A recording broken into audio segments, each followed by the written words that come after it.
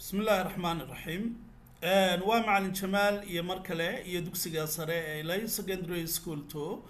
اوكي وعشرتي اونلاين ka ahaa ee noogu baxayay yani khadka internetka waayahay waa qoladeeni form 1ka iyo casharkeeni inoo soo socday casharkeeni ugu dambeeyay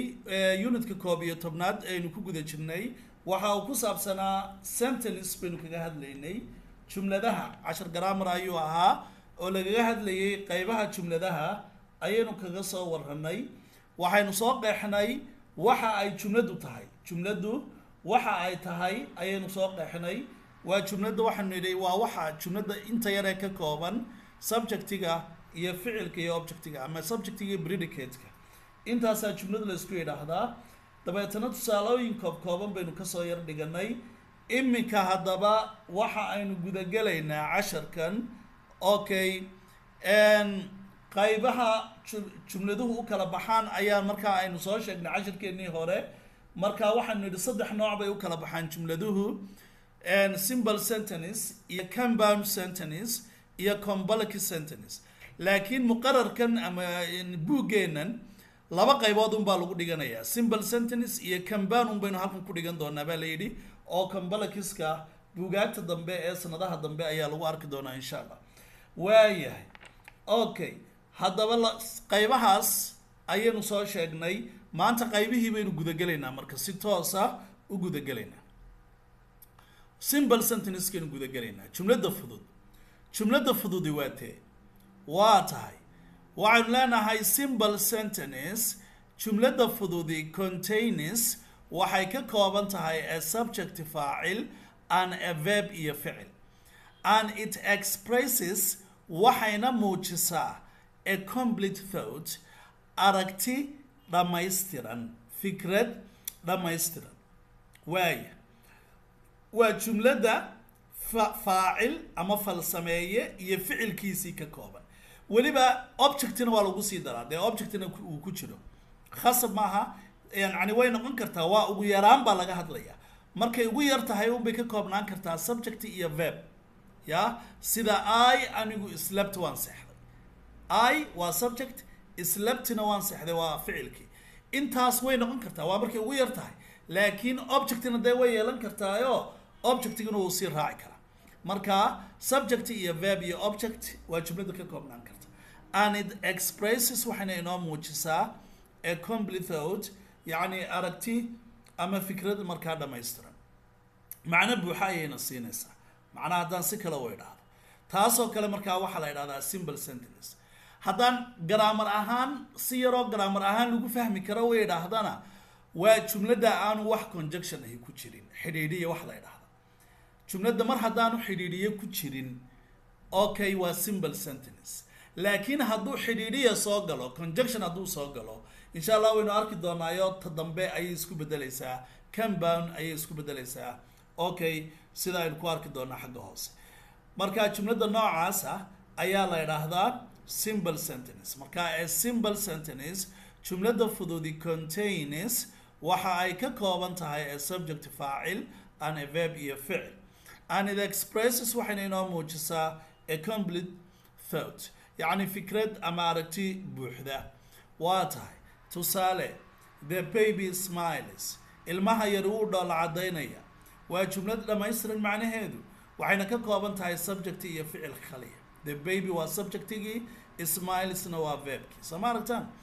there are students iyagu waa arday iyaduna waa jumlad okay inkastay verb to be ku dhisan tahay oo aanay main verb lahayn haddana ka kooban markaa subject iyo predicate they waa subjectigii are studentsna waa predicate-kii oo markaa gelaya halkii objectigii inoo gelaya art waa ficilkii studentsna waa macnaa halkii objectigii gelaysa waa tahay marka there are students iyagu waa arday weeyaan islaamku is a peaceful religion waa diin nabadeed weeyaan iyaduna waa jumlad sida taa hore oo kale verb to be ku dhisan oo aan main verb lahayn marka verb to be gu halkii ficilkii weynaa buu inoogu jiraa peaceful religionna halkii predicate-ka inoogu jirtaa marka islam is a peaceful religion islam waa diin nabadeed iyaduna waa simple sentence weeyaan jumlad fudud weeyaanoo islam oo subjectigiiya iyo inta soo hadhay oo predicate-kii noqonaysa yacni ficilkii iyo objectigii isugu jirta Ahmed writes wuxuu qoraa in his book buuggiisa ayuu wax ku qoraa Ahmed waa faacilkii writesna waa main verbkii ficilkii weyn ayuu qabanayay his bookna waa buuggii wax ku qorayay dabcan marka waa jumlad subject iyo verb iyo object ka kooban sidaa awgeed marka waa simple sentence weeyaan iyadu Hargeysa is a beautiful city Hargeysa waa magaalo qurux badan iyadana waa jumlad ka kooban subject iyo markaa predicate Hargeysa waa subjectigii is a beautiful city na waa predicate-kii ama ficilkii objectigii oo markaa isku noqonaya predicate isku noqonaya marka waa simple statement weeyaan ugu dambeyn jumlada ugu dambaysa sida ta horey la mid tahay oo iyaduna faacilkii iyo ficilkii khali ay ka kooban tahay Khalid works wuu shaqeeyaa Khalid wuu shaqeeyaa marka iyadana waa jumlad subject iyo verb ka kooban dhammaan lixda jumladood ee halka aynu ka aragno ee shaashada ka muuqda all of them waxay noqonayaan simple sentences bay noqonayaan jumlado fudud oo maxay ku noqdeen dee waxay ka kooban yihiin subject iyo verb ama subject iyo predicate okay saasaynu markaa odhanaynaa wax conjunction ahna kuma jiro sidaad markaa halkaa ka dareemaysaa qaybta labaad ee jumladaha waxaa la yidhaahdaa compound sentence baa la yidhaahdaa compound sentence jumlada okay wada jirta ama wada socota means waa laba jumladood oo intay isku yimaadeen isku noqday compound laba jumladood oo la isku daray isku noqday marka compound sentence jumladaha wada jira ayaa la yidhaahdaa waayo waana loo qeexaya iyadana garaamar ahaan a compound sentence jumlada wada jirta contains waxay ka kooban tahay two simple sentences laba jumladood oo fudfudud oo joined uu isku qabtay by coordinating conjunction nooca xidhiidhiyaha ah ee magaciisa la yidhaahdo coordinate conjunction okay halkaa conjunctionadii bay nala gashay yacni xidhiidhiyayaasha waa nooc ka mid ah aid partiska conjunctionku oo laba u kala baxa coordinate conjunction iyo subordinate conjunction oo aynu gaari doono mustaqbalka insha Allah sanadaha dambe marka conjunctionada labada nooc ee la kala yiraahdo coordinate iyo subordinate conjunctionka ayaa mid kamidii sameeya compound sentence-ka kaasoo la yiraahdo coordinate conjunction kii hadaba kelmadihiisa maxaa kamid ah waa sida for oo kale and oo kale nor oo kale kelmadahan imika halka shaashada ku aragta but oo kale or oo kale yet oo kale so oo kale kelmadahaasina waa conjunctionno coordinate conjunctions baa la yiraahdaa wixii ay raacaan ama jumladaha ay xidhiidhiyaan oo dhan ee aad ku dhex aragto jumladaha cala dul waxaad oranaysaa compound sentence weeyaan waa jumlada compound sentence sababtoo ah xidhiidhiyayaasha la yiraahdo coordinate conjunctionka ayaa ku jira halkaa marka maxaa inooga soo baxay in compound sentence-ku yahay laba simple statement ama laba simple sentence oo la isu geeyay yaa isu geenayo isku qabanaya conjunctionka la yiraahdo coordinate-ka wakaa kaasu baa markaa la yiraahdaa jumlada noocaasa ayaa la yiraahdaa compound sentence comma ayaa inta hakad ayaa inta badan kamis yimaada before the conjunctionka hortiisa inta badana hakad baa lala isticmaalaa marka conjunctionka aad iskugu xidhiidhinaysa labada jumladood conjunctionka waxaad ka horreysiinaysaa hakad yar sida tusaalayaashan hoose aynu ku arki doono examples bal ila eega marka